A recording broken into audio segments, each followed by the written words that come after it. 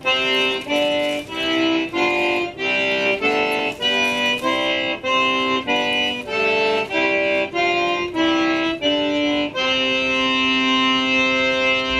to get it, Papa.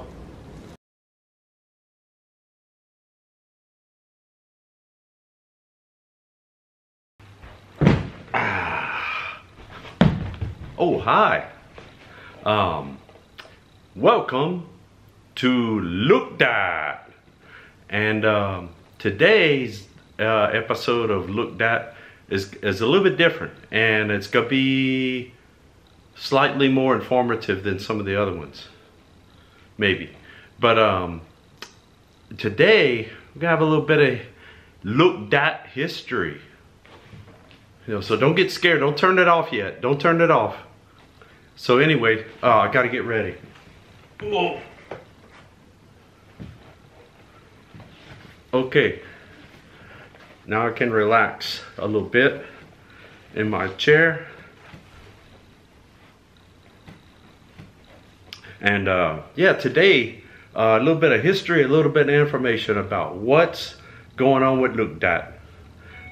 If you didn't know, actually no, I don't think anybody knows.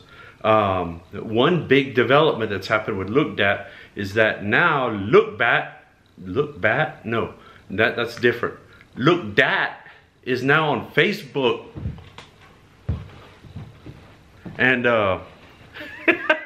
nobody knows it.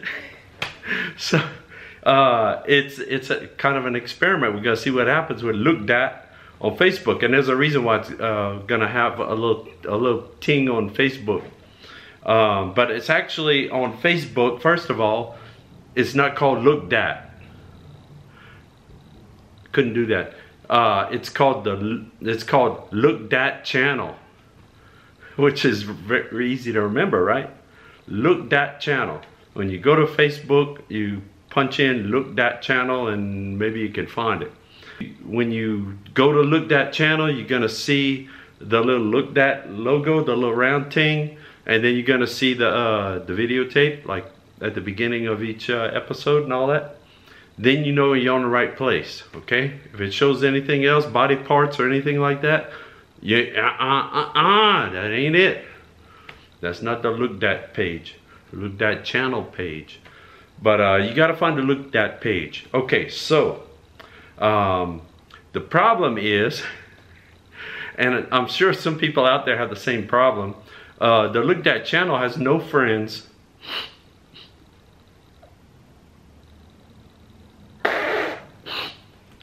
Anyway, I had a moment there, but yeah, Look Dat channel has no friends. So okay, now here's the whole thing. Why are you putting Look Dat on a Facebook page? You already got this YouTube thing with the subscribe button somewhere and all that. Why you need a Facebook page? Well, there's a good reason for that, and that's where we're gonna go explain today. It's a little bit of Look Dat history and lore. And you know, like all the superhero movies, they always have the origin story. Oh, the origin, you know, Batman always, mom and daddy got killed by the Joker, and you know, oh, Superman, he flew down, he crash landed in his crystal bomb thing, and he became a human and all. And all those origin stories. Here's the origin story of Look Dat. So settle in, put your thinking hat on, and get ready for some good information. And you also see the connection to the Facebook page, I think. So let's get out something old. Anybody recognize this? Anybody ever have one of these around their house somewhere? It's a photo album. You put photographs in it. Photographs. Say it. Photographs. Say it with me. Photographs. Say it again. That's not how you say it, but that's okay. This is a photo album. And this is the origin, holds the origin of Look Dat. And actually there's even more than this. There's a book, I got a book somewhere and I can't find it, but I'll lean over and if I can find a picture, I'm gonna put it right here, this book. The Look Dat and a lot of other YouTube vlog pages, whatever you call channels, have a very similar origin. There are connections. And a lot of the connections are from this book right here. If you can ask some of those people that started some of those channels, those other channels that have been around for years, 10 years, something like that, they'll say they found a copy of this at the library, or they found it at the bookstore or something. And yeah, it's called Roadside America. That is what started a lot of this stuff. Now, okay, the Look Dat channel is not even a year old yet. So it's like, okay, what does that book have to do with it? And these people who've been doing this for 10 years kind of got to jump on you, you know? Well, okay, calm down. Anyway, Look Dat, the origin goes way back in the time machine, all the way back to the 1980s. And what happened in the 1980s? Well, this book came out. I got my own personal copy that I can't find right now. Sometime in around 1986 or 87, something like that. I found that and I bought that. And Roadside America is hilarious. If you see a copy of it, get on Amazon. I think you can still get it. It's probably been updated a few times since then. But it's all about traveling and roadside attractions and amusement parks. All this is gonna sound familiar to people who watch these kind of channels and stuff. Especially weird stuff like the world's largest ball of twine and all that kind of stuff. In Roadside America, it's there. Route 66 stuff, all that kind of stuff. Here's what happened. I was in school, not a special school. I was in a university school. I was in college, and me and my roommate. Well, I bought that book one day, and I was looking through it, and it was hilarious. And I'd be sitting there reading, laughing out loud, and my roommate was like, "What's wrong with you? You okay?" And I was like, "No, it's this book. It's like, look at this stuff. It's hilarious." And I started showing him, stuff in the book. Well, he borrowed it and looked through it, and he, it's hilarious stuff. So we planned a road trip. This was pre-internet, pre-email, pre-fax. No, I think they had fax machines back then. A thermal fax paper. But no cell phones, no cell phones, no lights, no motor cars, not a single luxury back in those days in the 1980s. This was ancient times, you see. And so anyway, so I had that book and we were looking, and I was like, man, we need to make a road trip. You know what, this could be fun. Let's do a road trip based on this book. See, we're in Louisiana. We're gonna go to Arkansas. That was big time. We're going up to Arkansas, so we had to get a map of Arkansas. Got the map and opened the book up and started looking through it. And it's like, man, this place looks pretty good. Make a list. Made a list of all these different places. Plus, I remembered some things. From when I was a kid. We made a family trip in the 1970s. I tell you, we're talking ancient times. We had like a Flintstone car. We pedaled with our feet and all.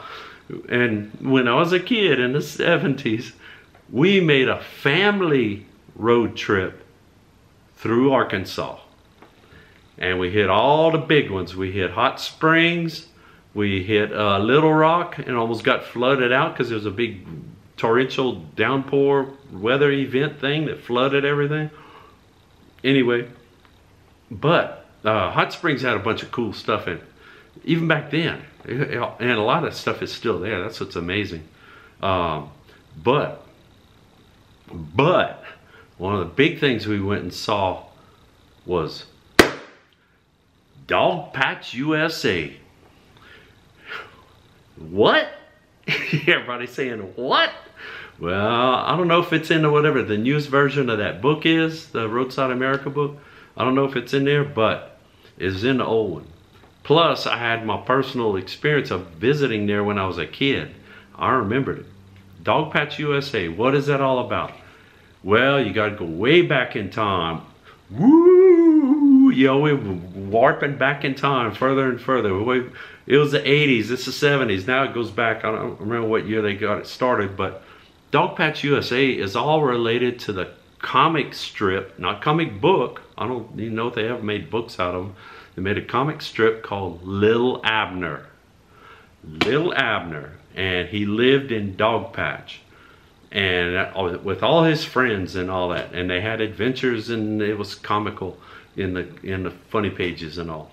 And Little Abner was kind of, they were, well, hillbillies, you know, for lack of a better term. They were pretty much hillbilly country. Dogpatch was kind of hillbilly country. And they drank stuff like Kickapoo joy juice, which you can find. Somebody's making Kickapoo joy juice. Look it up. Say it with me. Kickapoo joy juice. Say it again. I'll sit back and take a nap. That's from Little Abner. That's connected to Dogpatch USA, which used to be, I'll explain, used to be in Arkansas on Scenic Highway 7, which is passes west of, it goes north and south, it's on the west side of Little Rock. It's not close to Little Rock, it's a pretty good ways away, but it goes north and south. Scenic Highway 7. And there used to be a bunch of stuff, because what we did when I was a kid, I remember doing, we went to Hot Springs, and then we drove up Scenic Highway 7, went to Dogpatch for a day, and then we, some kind of way we went around, we ended up in Little Rock. You know, I think that was about our route back then. But also on Scenic Highway 7, just a little bit north of Dogpatch, is, I think it's Mammoth Caverns or something like that. There's a cave, it's a little ways up, that you can tour if it's open. It hadn't been open for a while. I think it got to COVID, so they put a big mask on the entrance of the cave, and you can't go in there right now. One day, I don't know, it may open up again. And anyway, so let's move forward again. Now we're back in the 1980s. 1988 to be precise. And I got my Roadside America book, and I got a map, and made a list, and me and my roommate said, look, this summer we're going to Arkansas. This is going to be the big road trip. And so it was. We got in a car and drove for hours and hours and hours to get up to Arkansas. But first we went to Hot Springs, and it was like, man, I know this place. It's like, even though I hadn't been there in years, it's like, it hadn't changed much. And one day I might try to go back there on Look Dat, so we can see some new Hot Springs stuff. So we did some things in Hot Springs, and we went up the road. Oh, Scenic Highway 7. You know, and it's like, yeehaw, look, there's Dogpatch over there. Yeehaw, ooh, Dogpatch USA. And and Dogpatch was kind of cool because it was way in the hills. It's in the middle of nowhere on Scenic Highway 7. And to get there, you go and there was a place to park, and you had to ride a little ski lift thing that went down to the town of Dogpatch. And now I'm going to make a connection for you between Look Dat and the Facebook page, Look Dat channel. Okay? Because this was in 1988, I didn't have a video camera. I barely had a snappy snap camera, Instamatic or whatever it was. You know, I had that kind of a camera. That was all we had. This is pre-video, pre-internet, pre-YouTube, pre all that, everything. No camera, no, people didn't carry around a phone and take pictures all day. None of that. They didn't even know what selfies were back then. So, that's where this comes in. This is a very old photo album, and I scraped about this much dust off of it, and there they are. There's some pictures from Dogpatch USA and one of my personal favorite stops that is also, as far as I know, I don't know if there's anything left to it, but we found another place that was listed in the book, Roadside America book. Booger Hollow, Arkansas. Been to Booger Hollow. Hang on just a minute. And here it is. The proof is on my head. See? Booger Hollow. Yeah, you impressed now. I know where you are. I know you are. Yep, this is a souvenir from Booger Hollow, Arkansas. The place, as far as I know, doesn't even exist anymore. I think part of it might. Yeah, I think somebody lived near there or something. But it was a little place, and I got some pictures from it. Let me reach back into the library. Watch out for my thinking cap. And I'll trot down memory lane for you with my giant picture album here. Let's see, I gotta find it. Because I got some blank pages in here too. I don't know why. Oh, there they are. Okay, hang on. Yep. Yeah, Booger Hollow. And I'll flash these pictures. But, okay.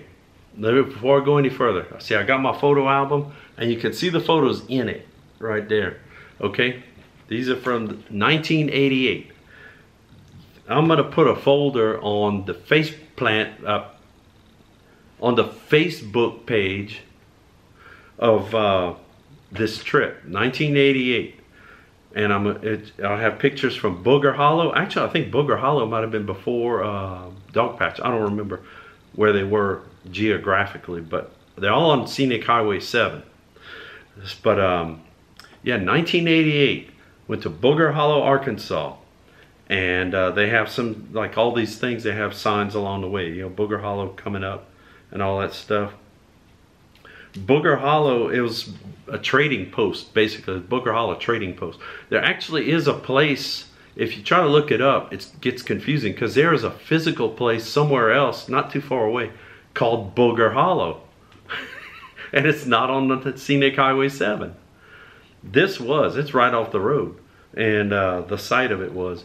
And I think it still shows up on a map if you look, and it has a little note, you know, extinct attraction or something.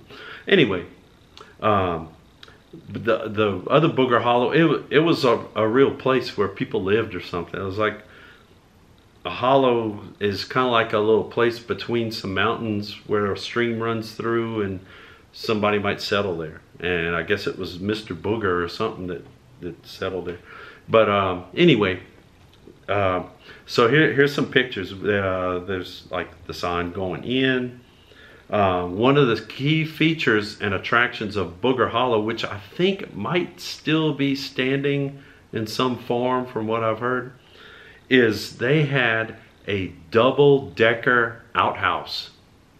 And enjoy the picture there. I'll show it up close a little bit. Beautiful scenery, considering it's a double-decker outhouse.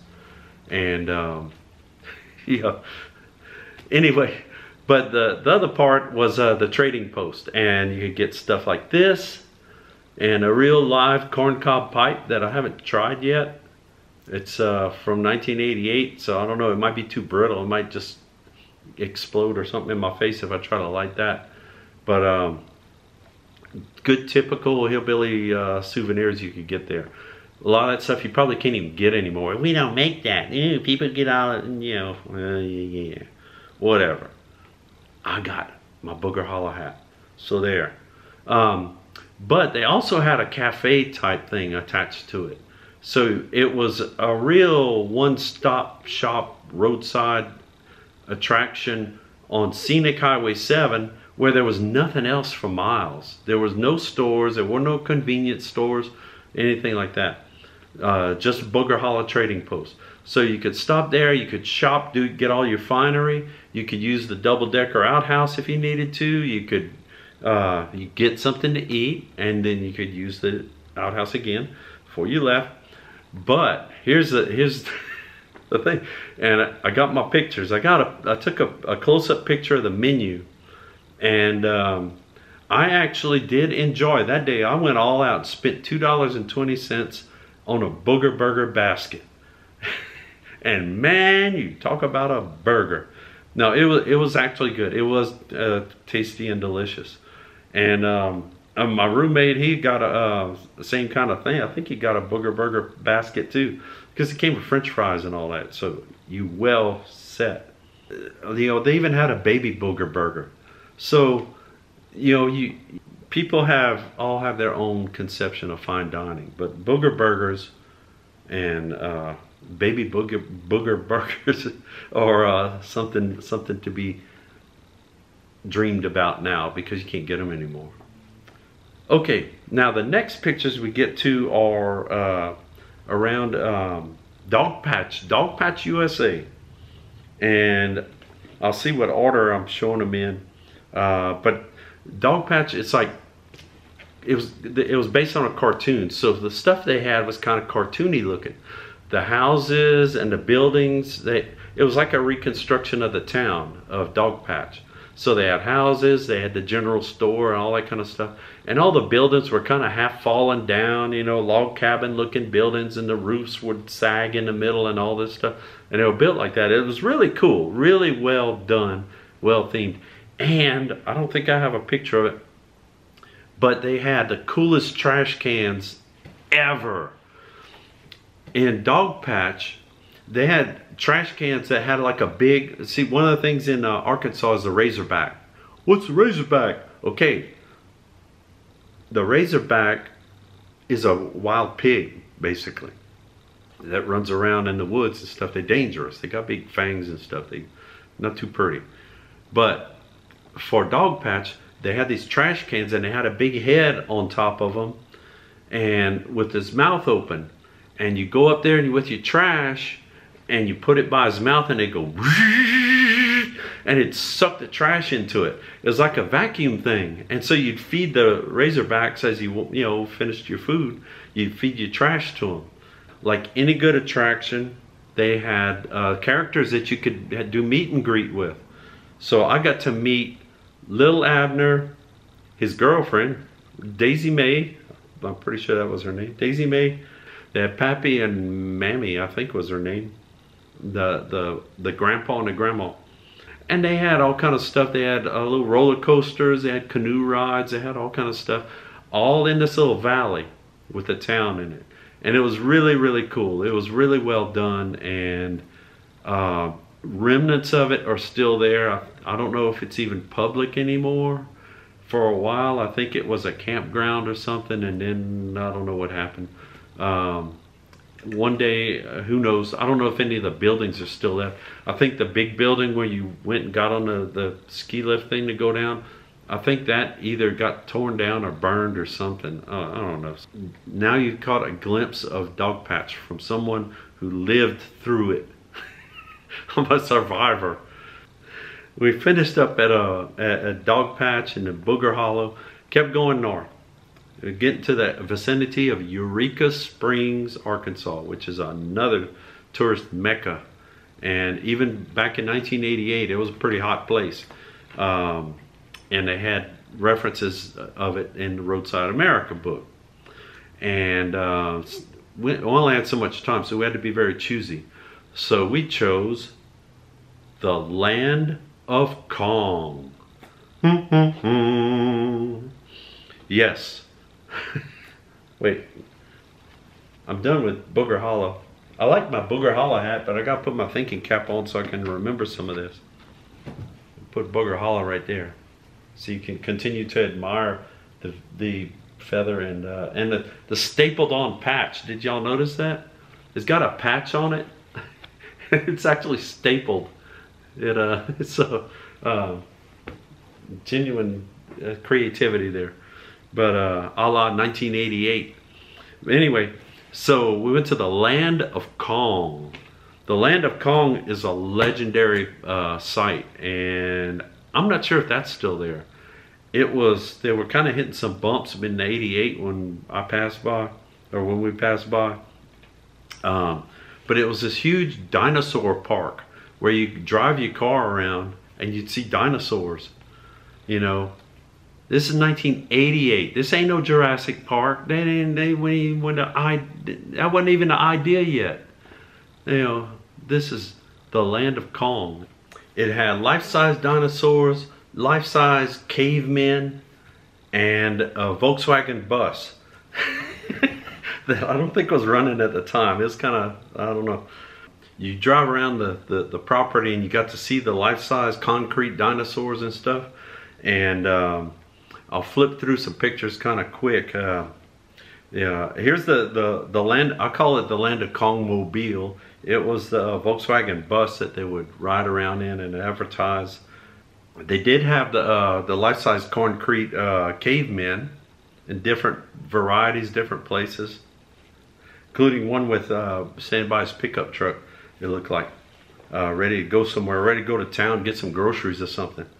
Oh, and they did have a life-size giant King Kong, like doing like this, and he had Fay Ray, I guess it was in his hand. He was shaking her around and stuff.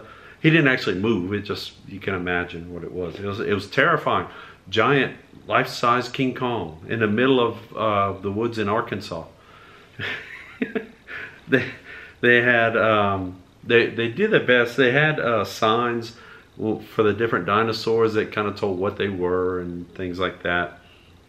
Let you know if one of them had wet paint or not. And they had little scenes worked out. They had the cavemen having a picnic next to the trash can and stuff like that. They had a concrete mammoth, except his trunk was like stuck down inside a stump. I'm not sure why, but yeah, that was all part of it. That was in the Land of Kong, the Land of Kong, and it still resonates with me today. And it was in that book. It was in that book. So that another exciting resource. But that's what we had to go by. We didn't have the internet. We couldn't Google map or anything and find all this stuff around. It went by that book, and then along the way we might have seen something else and stopped. So you never can tell.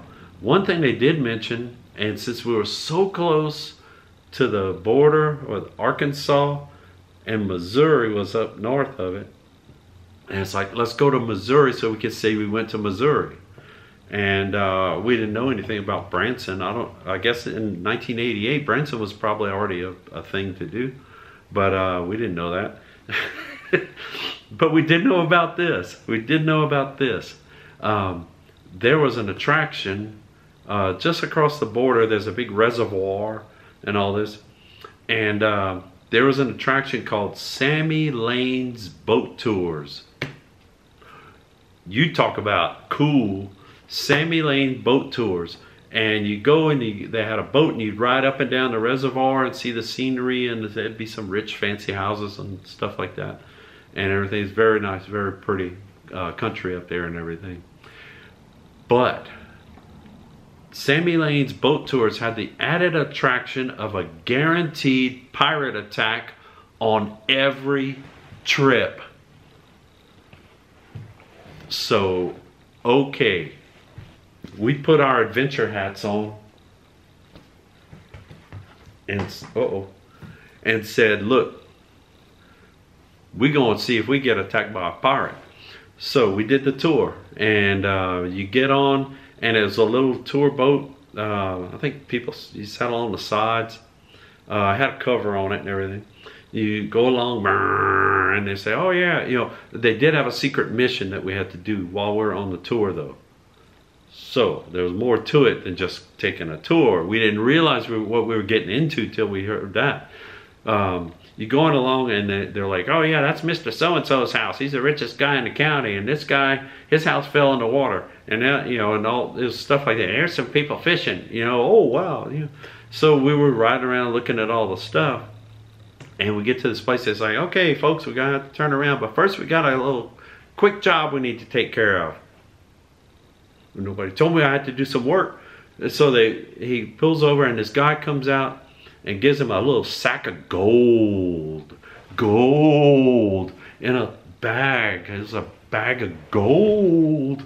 And he said, okay, all you got to do, if y'all can help me out, take this bag of gold and bring it back to the dock over there, and they'll take care of it from there. So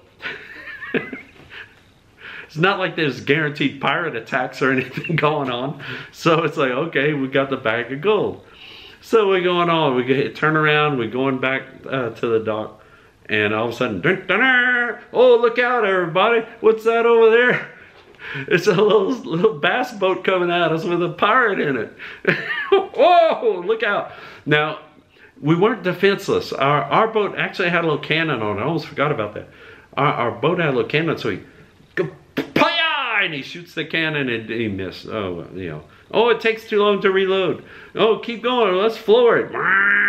Oh, and then the bass boat's coming, and the guy, pow, pow. All of a sudden, water starts squirting up from the floor in the boat. And the captain guy grabs some kid, and he's like, put your foot on that, kid. And stop the water from flooding us. We're going to sink. He's probably after this gold. Don't anybody say anything about the gold. Okay, thanks, Captain. So we stop, and the pirate guy comes up and gets out of his bass boat and terrorizes us, and you know. And this is 1988, so fashions are a little different then. Nowadays, every other guy has a big beard and stuff like that. You know, big beard and long hair and all that. Back in 1988, it was kind of the opposite. Everybody's hair was kind of short for the most part, except for mullets. I think mullets were coming in back then. Anyway, so this guy gets on. He looks like he was from Woodstock or something. He's got his beard and everything. Arr, arr, you know, and he's terrorizing. Where's the gold? Where's the gold? And I don't remember what happened. Well, I don't think we gave it to him. Something happened. He got scared and left. And it's like, okay, let's go back to the dock, everybody. And we got back, and everybody was okay. And the floor stopped leaking. That was the other thing. The kid's foot, I don't know if his toe got stuck in it and it's still there or what. But Sammy Lane's Boat Tours. Ask for it by name. I don't think it's still in operation anymore. Maybe they have a new improved version of it or something. But in 1988, you could do that kind of stuff. And nowadays, I don't know, everybody's so weird about stuff. It scares me. Oh, I'm sensitive. Oh, it's a pirate. Oh, you're talking bad about pirates. It's like, okay, whatever. But anyway, I wanted to, you know, travel down history lane and share a few photos with you. Tell you about the Facebook page for Look Dat channel, and hopefully if you can find it, if you can do punch the friend button or something, maybe you'll be able to see something. I really have no idea. That way you can comment on it or something. And I'm gonna get some of these old travel pictures on there, and no telling what's gonna come up. They'll be random. Sometimes there won't be too many. Sometimes there'll be a bunch. We were taking pictures with film. It's called film. It's not like when you have your camera and you got 70,000 pictures on there because you never delete anything. It's like we had film cameras, and so you look at it, it's like Oh no, I only had a roll of 12 pictures and I've already used 8 of them. I better be real choosy because I don't have any more film. So we didn't have a ton of pictures back then. And this was in 1988. It wasn't really that long ago for some of us. That was our trip down memory lane, connecting Look Dat and Look Dat channel, Facebook page, and I don't know what else.